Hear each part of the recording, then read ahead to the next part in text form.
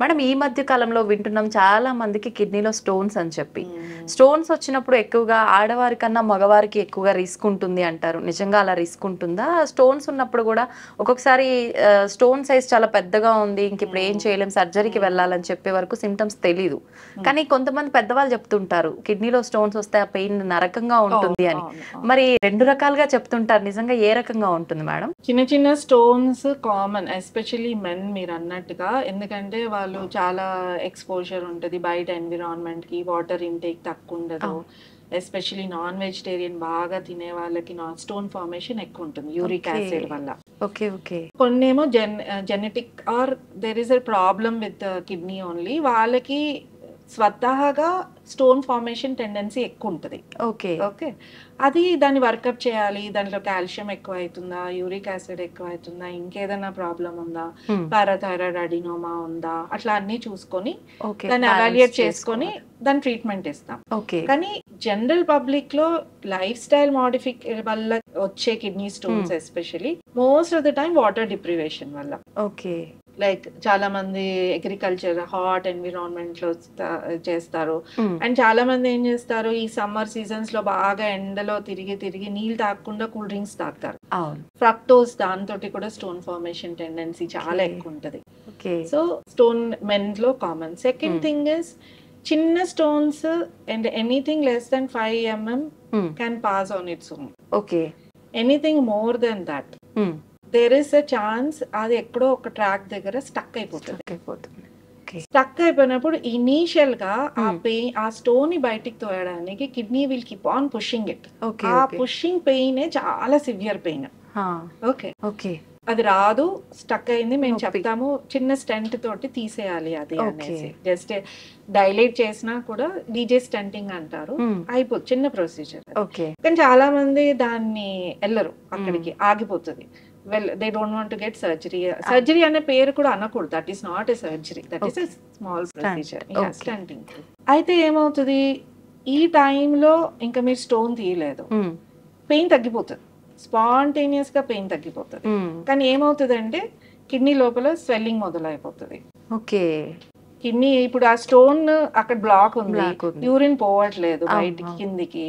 అయితే లోపలనే కిడ్నీలోనే ఆ వాటర్ ఆర్ యూరిన్ స్వెల్ అయిపోయి ఏమైపోతుంది, ఇప్పుడు కిడ్నీ అకామిడేట్ చేసేస్తుంది దాన్ని, పెయిన్ రాదు. పేషెంట్ ఇంకా పెయిన్ పోయింది, ఇంకా స్టోన్ ప్రాబ్లం లేదు అనుకుంటారు, తగ్గిపోయింది అనుకోండి. అంటే వాళ్ళు వెళ్ళి ఒక అల్ట్రాసౌండ్ కూడా మళ్ళీ ఏం చేయరు, they go by they body symptoms. Pain తగ్గిపోయింది, అయిపోయింది. కానీ లోపల కిడ్నీ అంతా స్వెల్ అయిపోయి తర్వాత దాని ఫిల్టర్స్ అన్ని పోయి అది ఒట్టి ఒక బ్యాగ్ ఆఫ్ వాటర్ తయారైపోతుంది. So you have lost that kidney. తర్వాత ఎప్పుడో స్కాన్ చేస్తే అది ఒక చిన్నగా అయిపోవడము, లేకపోతే స్టోన్స్ లేట్ గా సర్జరీ చేశారు, టైంకి చేయలేదు, లేట్ గా వెళ్ళారు, అప్పటి వరకు డ్యామేజ్ అయిపోతుంది. దాని తర్వాత కొన్ని సంవత్సరాలకి you'll see it has become very small.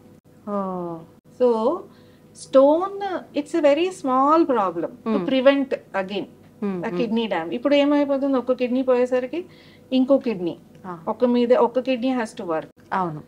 And మీ బాడీలో స్టోన్ ఫార్మింగ్ టెండెన్సీ ఉన్నప్పుడు ఈ కిడ్నీలో కూడా స్టోన్ ఫార్మ్ అవుతుంది కదా. సో మీరు ఇక్కడ నెగ్లెక్ట్ అయినప్పుడు ఒకే ఫంక్షనింగ్ సింగిల్ ఫంక్షనింగ్ కిడ్నీలో కూడా మీరు అదే నెగ్లెక్ట్ చేస్తే you land up in renal failure. You land, ఇంకా ఏమీ ఆప్షన్ లేదు. సో ఇన్ని ఇయర్స్ లో స్టోన్ ఉంది, స్టెంట్ వేయాలి అంటే only 5 out of 10 will listen to this. వేరే వాళ్ళు వినరు. ఆయుర్వేదిక్ అంటారు, యునాని అంటారు, ఏ మెడిసిన్ అయినా స్టక్ అయిన స్టోన్ ని ఇమీడియట్ గా they can't dissolve that stone. A medication కూడా ఇట్లా మనకి చక్కెర మిలిగినట్టుగా అట్లా డిజాల్వ్ కాదు, అది హార్డ్ స్టోన్, అది కొన్ని సంవత్సరాలు పడుతుంది అది అవ్వడానికి. అండ్ డిజాల్వింగ్ ఆర్ డిక్రీజింగ్ అనే సైజ్ అనేది చాలా మటుకు జరగదు, అది పడిపోవాలి, అంతే పడిపోవాలి. జనరల్ గా కిడ్నీలో స్టోన్ వచ్చినప్పుడు సిమ్టమ్ ఏముంటుంది మేడం? ఇన్ జనరల్ గా చిన్న చాలా సైలెంట్ ఉంటది, అది అల్ట్రాసౌండ్ లో ఇన్సిడెంటల్ గా పికప్ చేస్తారు. పెయిన్, పెద్ద స్టోన్ ఉంది అంటే pain, some times blood in urine, severe very typical pain చెప్తారు, ఇట్లా ముందు నుంచి వెనక నుంచి ముందుకు వస్తుంది అని, చాలా టిపికల్ పెయిన్ ఉంటది. అది one of the most severe pain, అంతే, అదైతే కరెక్టే. కానీ దానికి సొల్యూషన్ చాలా సింపుల్, విచ్ పేషెంట్స్ చేసుకోరు అన్ఫార్చునేట్లీ. ఓకే. షై అవే అవుతారు. అవునవును. మేడం చాలా మంది కొన్నిసార్లు బయటికి వెళ్ళినప్పుడు యూరిన్‌కి వెళ్ళడానికి ఇబ్బంది పడి అలా ఆపేస్తూ ఉంటారు. అలా చేయడం వల్ల కూడా స్టోన్ వచ్చే అవకాశం ఉంటుందంటారా? నో, అట్లా ఏముండదు. స్టోన్ యూజువల్ గా ఏమవుతుందంటే బ్లాడర్ ఫుల్ అయిపోయి ట్రాన్సియంట్ గా ఆ ప్రెషర్ పై వరకు వెళ్ళి కొంచెం సేపు ఆ ఫిల్టరేషన్ అనేది కొంచెం స్లో అవుతుండొచ్చు. కానీ వన్స్ యూ యూరినేట్ అదంతా మళ్ళీ క్లియర్ అయిపోతుంది. ఓకే. దాని తర్వాత వాళ్ళు ఎక్కువ సార్లు యూరిన్ పాస్ చేస్తారు, హోల్డ్ చేసి చేసి. ఓకే. దాని తర్వాత ఎక్కువ సార్లు యూరిన్ పాస్ చేస్తారు. బాడీ మెకానిజం అది. దాని వల్ల స్టోన్స్ ఫార్మేషన్ ఏముండదు. ఓకే.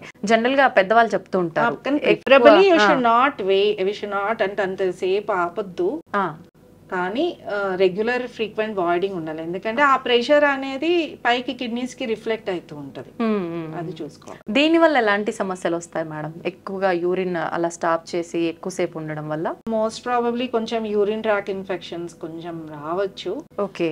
కానీ other then that it is only the long standing slow effect on the kidneys only అనే చెప్పుకోవాలి. ఓకే. ప్రెషర్ వల్ల అంతే. ఓకే మేడం, జనరల్ గా కిడ్నీ స్టోన్స్ ఇందాక మీరు చెప్పినట్టు మెన్స్ లో అయితే నాన్ వెజ్ ఫుడ్ ఎక్కువ తినే వాళ్ళు అన్నారు. అందరిలో కూడా ఎటువంటి ఫుడ్ తీసుకోవడం వల్ల వచ్చే అవకాశం ఉంటుందంటారు?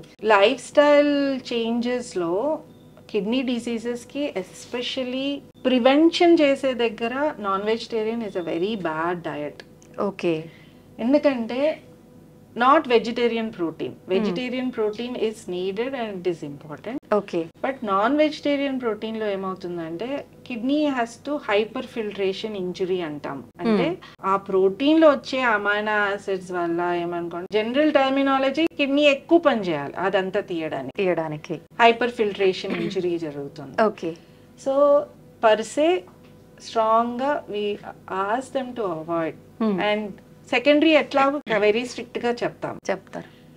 Vegetarian protein should be normal. చాలా మంది ప్రోటీన్ తగ్గించండి అంటే ఇది తింటారు కానీ ఇది ఆపేస్తారు. వెజిటేరియన్ ఆపేస్తారు, నాన్ వెజ్ తక్కువ చేసి తింటారు. But that is of no use.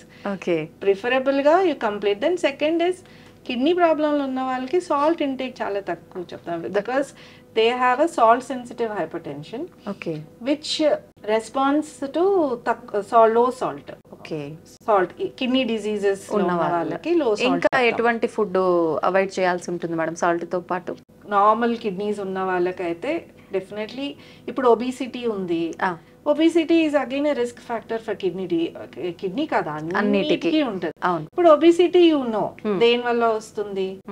Lot of junk food, white foods, all those things, lot of carbs, like with this Pepsi, colas, which have got lot of fructose in that, empty calories, protein ledu.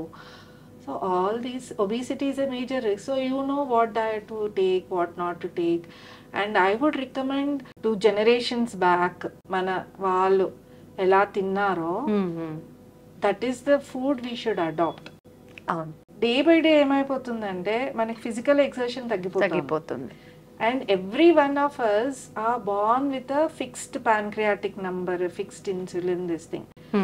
Mana per se Indians weight is less compared to the Westerners.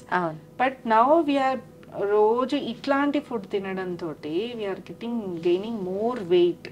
దాని వల్ల diabetes వస్తుంది, దాని వల్ల we are getting non communicable diseases. ముందు ఒక టైంలో మనకి diarrhoea, TB, ఇట్లాంటి కాలరా, ఇట్లాంటి డిసీజెస్ వల్ల చనిపోయేది ఎక్కువ. ఇప్పుడు నాన్ కమ్యూనికబుల్ డిసీజెస్ తోటి డెత్స్ ఎక్కువ అవుతున్నాయి.